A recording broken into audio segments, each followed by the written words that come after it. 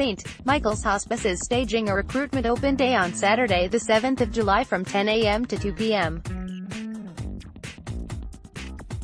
The hospice is recruiting registered nurses and healthcare assistants and would like to invite anyone interested to come and have a look around the hospice in Aldermaston Road.